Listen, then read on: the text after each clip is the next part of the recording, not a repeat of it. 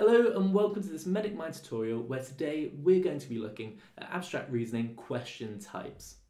And our learning objectives today are fourfold. They're very simple. We're going to be looking at type 1 questions, type 2, type 3 and type 4 questions.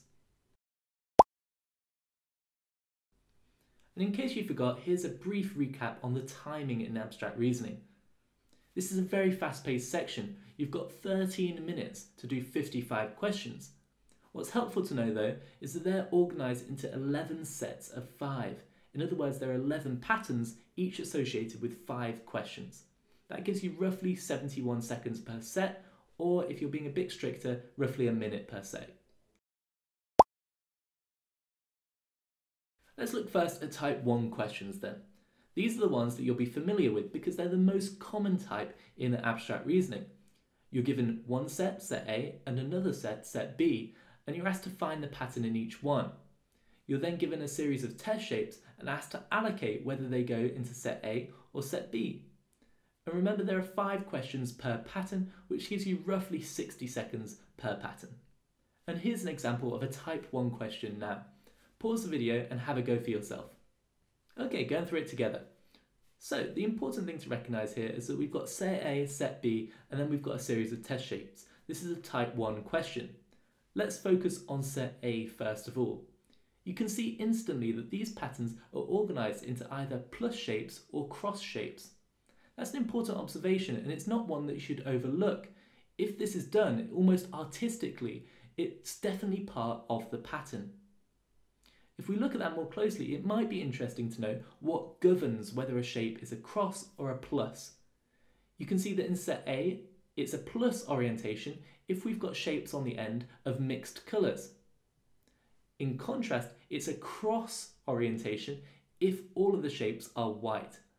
And there's no examples where all of the shapes are black. Contrast that to set B. Set B has a cross shape when all of the shapes attached are black. And it has a plus shape when all of the shapes attached are white. And there's no mixed shapes. In other words, there's no mixture of black and white in the same example. Now this is quite a convoluted rule because it's got a kind of sub-rule in each set, but that is the rule nonetheless. So if we work through our test shape examples, number 1 has a cross shape orientation with a mixed black and white picture. This doesn't belong to set A because set A requires a plus orientation for that kind of pattern, and set B, remember, has no sort of mixture of black and white. So this belongs to neither. If we then move on to test shape number 2, we've got that plus type of orientation with mixed black and white. That belongs to set A. If we look at orientation number 3, or test shape number 3, we've got a cross orientation and all of those shapes attached are black. That fits the definition for set B. Looking at test shape number 4, we've got a plus orientation, so we know that if it's mixed, it has to go in set A, or if it's all white, it goes into set B. In this case, it's all white, so this belongs to set B. And finally, with test shape number 5, we've got that cross orientation. All of the shapes are white. That belongs to set A.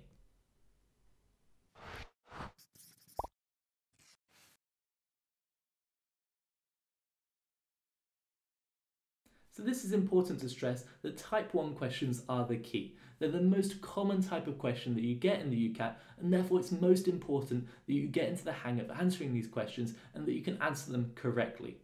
Try and perfect your performance on type 1 questions before you then move on to addressing type 2, type 3 and type 4 questions. Let's move on to type 2 kind of questions. Type 2 questions are all about a sequence of shapes, and we're asked what is the next shape or what is the next example in this sequence. Now this one, you only get one pattern per question. In other words, you've got 15 seconds to answer that sequence, and then the next question is completely different. It doesn't follow any sort of continuation. That means that they can be more time pressured, but often they're easier questions. Because there's a sequence, because you can follow one shape to another, you can often see that there's a rotation at play, there's a movement, or maybe a colour inversion. They're quite easy to spot the pattern. So that's why they're a shorter amount of time per question. And here's an example of that kind of question here. Pause the video now and have a go at this one on your own. So the answer here was D, and well done if you got that correct. Looking at the sequence that they give you, you can see on the far left we've only got one shape. For each additional example, we get a shape added in. More importantly, that shape added in is always a black shape. So if we look at the examples and the test shape that we're given the question for, what completes the sequence? Well, actually, the next sequence along will have 5 shapes in it, and that new shape that's added has to be black. That's what makes the answer D. Now let's look at type 3 questions. These are questions where you're given a sort of relationship between two different shapes and you're asked to apply that relationship to a separate example. It's much easier when we work through the example next. Like before, this is one question per pattern, and that means that you get 15 seconds to answer the question, and then the next question is completely different. It's not in any way related to the previous one. And here's an example of a type 3 question. Pause the video now and have a go. So the way type 3 questions work is that we're given a relationship between two shapes, in this case with the pentagons. We're given the white pentagon is to the black pentagon as the white triangle is to blank. The key here is to look at what changed with the pentagons and apply it to what changes with the triangles. So in this case, the white pentagon goes to a black pentagon. There's a colour switch. In addition, you might notice that there's a change in the sort of orientation of that pentagon.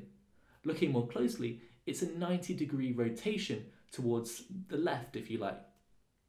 As a result, the answer is A, an anti-clockwise 90-degree rotation and a colour switch from white to black. So you find the rule in the top example and you apply that rule to the bottom example.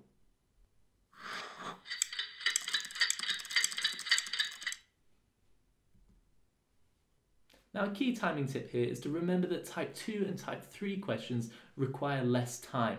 They're quicker to do because they're easier, but nonetheless you've got a limited amount of time to do them. You've got 15 seconds per question.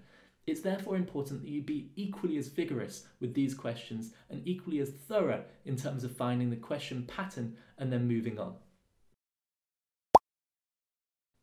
And our final type of question is type 4 questions, and these are very similar to type 1 questions. Basically, you're given two sets, set A and set B, but in this case, you're given a series of test shapes and you're asked which one in this series belongs to set A or set B. It's easier with an example, but again, you've got 5 questions per pattern, much like the type 1 questions, which gives you roughly 60 seconds to analyse that pattern. So let's do an example together. Pause the video now and have a go. Okay, here you can see we've got set A and set B, much like type 1 questions. But if we look at where we can put our answers, we're actually given a slightly different kind of question. Rather than being given individual test shapes and asked whether they belong to set A, set B, or neither, we were asked which one of these belongs to set A. The same principles apply though, we've still got to find the pattern first. In set A, we can see that the black shape, the bigger one, is sort of a circle, whereas in set B, the black shape is a square. If we look at the inner shape, we can see that in set A, they've all got straight edges, whereas in set B, they've all got curved edges. These are the patterns at play. So if we then look at the questions, which of the following fits into set A? Well, it'll be the one with the black circle and a straight-edged inner shape. In other words, that's D.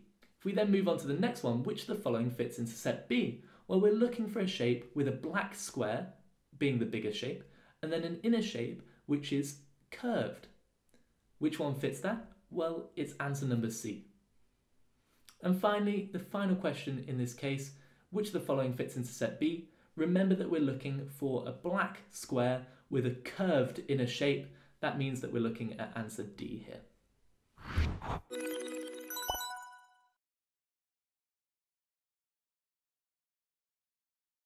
And those are our take-home points. We looked at type 1, type 2, type 3 and type 4 questions, the differences between them, as well as how they use a common set of skills, analysing those patterns as quickly as possible.